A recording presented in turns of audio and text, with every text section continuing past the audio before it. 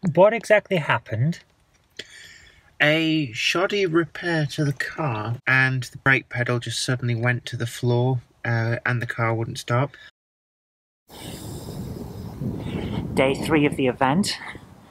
I'm running on empty at this point. I think most people are, because these are long, hard days, and it's great to see people, great to talk to everyone. Jenna's having an excellent time, which is pretty much what it's all about for us. But I am running on empty, and it's starting to get painful. It's like, it's interesting. Day 3 of a convention is very similar to the final few weeks of an election campaign. You're exhausted, your feet are hurting, you feel like you can't keep going, but you have to, so you gotta dig deep and find that strength, because still got more to go. Let's go in.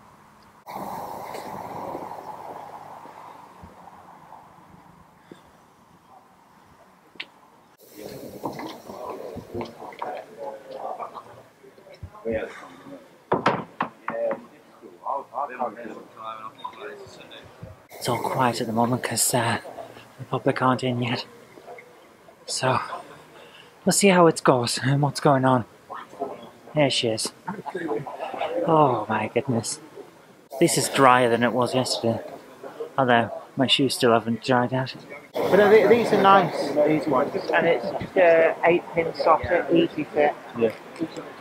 So if you need a decoder, I recommend the Rails Connect 8. They're really good, and they've got the brown out protection and everything. Hello. Oh, hello. Sorry, you catch me in my natural habitat of spending.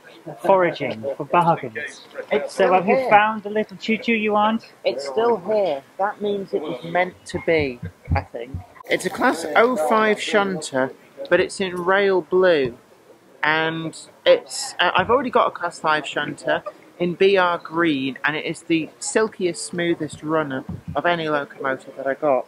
And I really like diesels in BR blue. If it had a tops number, it would be perfect, but only one of these ever lasted long enough to get one, and it had a cut-down cab, so there's no model of it. But this is the next best thing, so I'm thinking this is today's spendy spend.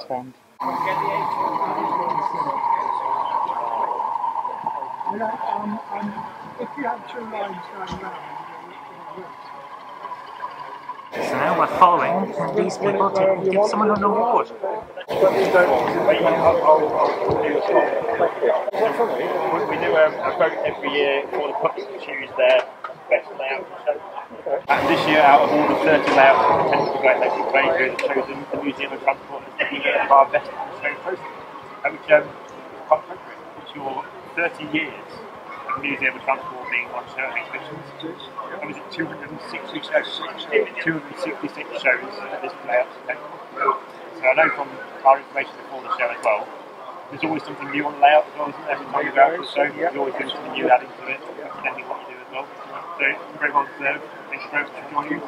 So much appreciated. Congratulations. Thank you. And look forward to seeing you next time.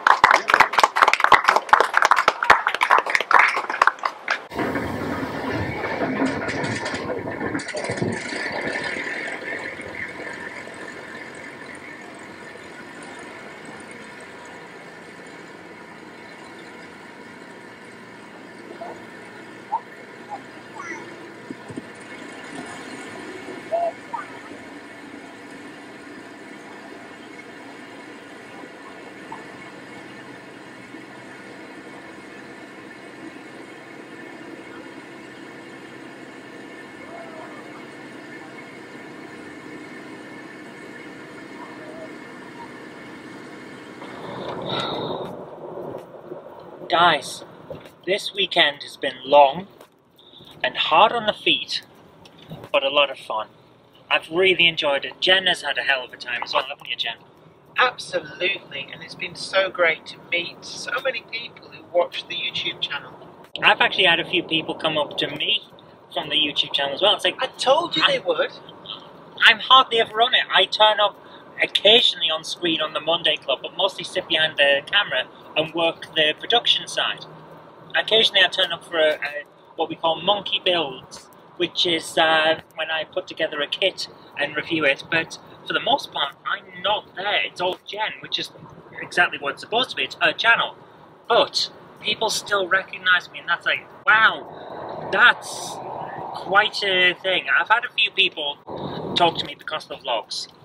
Mostly in West Horton when I was a councillor there, because they've been following me as one of their local politicians and wanted to talk about X, Y and Z. But never at a convention, and that is a strange experience. I'm not going to say it's bad, it's just different and an interesting new experience, let's put it that way. I think it was alright. I certainly don't want to put people off if they want to come and have a chat, because come along, it's part of what we do, but it's just new, and I think it would take a lot of getting used to, let's put it that way. But Jen, you've got used to it pretty quick, haven't you?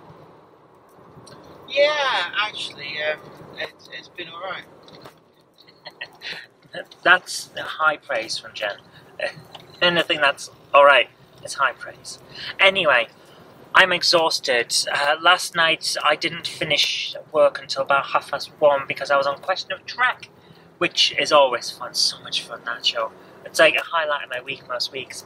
And I really enjoy it, but it was late and we'd already had a long day with an early start, so I am now going to snooze until we get home. Jenny?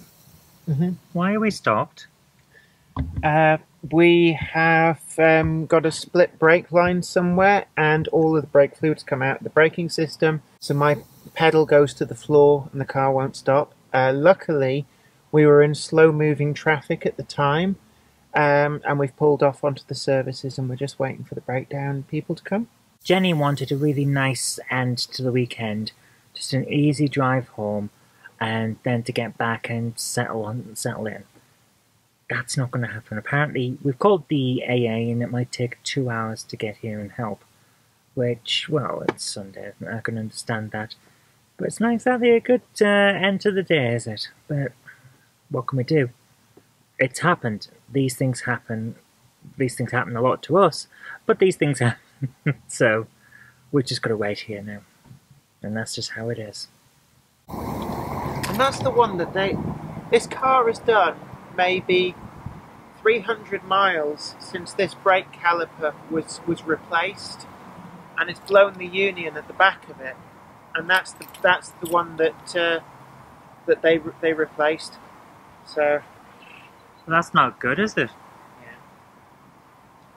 Yeah. It was a really good job that the traffic on the motorway slowed right down to maybe 10-15 miles an hour.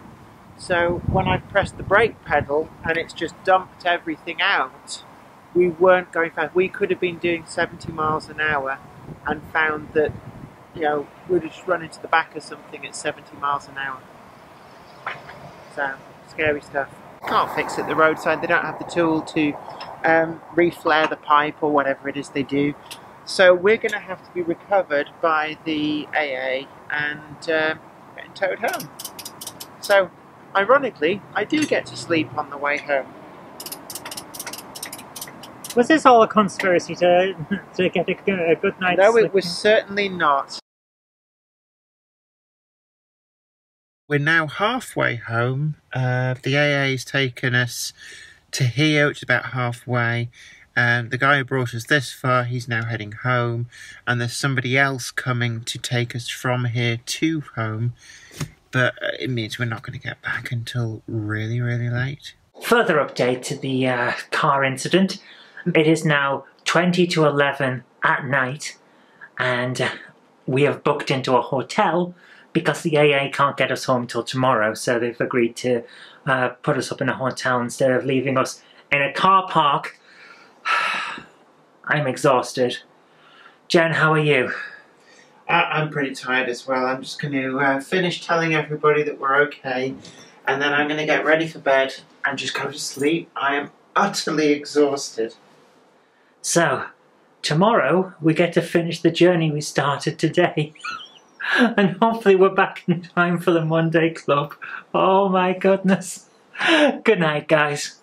If you like the show, please consider supporting me on Patreon. It really does help create future videos. That's patreon.com/Zoe Kirk-Robinson. And I've got an extra special thanks going out to Chief 89, Sam Yates, Retro Mickey 82, Mo Henry, and George Botterini. Thank you so much, guys.